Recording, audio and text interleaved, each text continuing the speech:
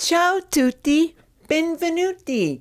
Welcome to Dimmi di Piu, which is Italian for tell me more.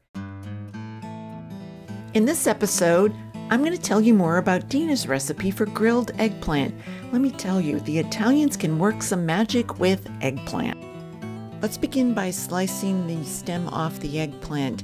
And when you touch that stem, be careful. It can have some pokey, prickly things on the leaves that'll stick into your finger, and it really hurts for a couple of days.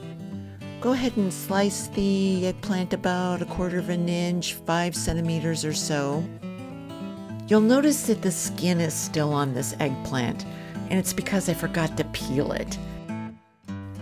So here's a version of me attempting to peel the eggplant. The peeler and I are wrestling, and I'm losing. So I switch over to a knife to slice off the skin of the eggplant. Keeping the skin on changes the texture slightly after the eggplant's been cooked. It's a little more firm. So if you prefer firmer texture on your eggplant, skin on.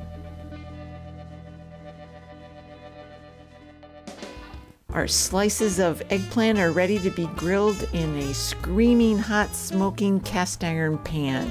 You can also use a grill pan, which leaves beautiful grill marks on the eggplant. I don't happen to have my grill pan handy, so I'm using a flat bottom cast iron pan. The eggplant is ready to come out of the pan when it has a nice dark char on it and it's shrunk up a little bit.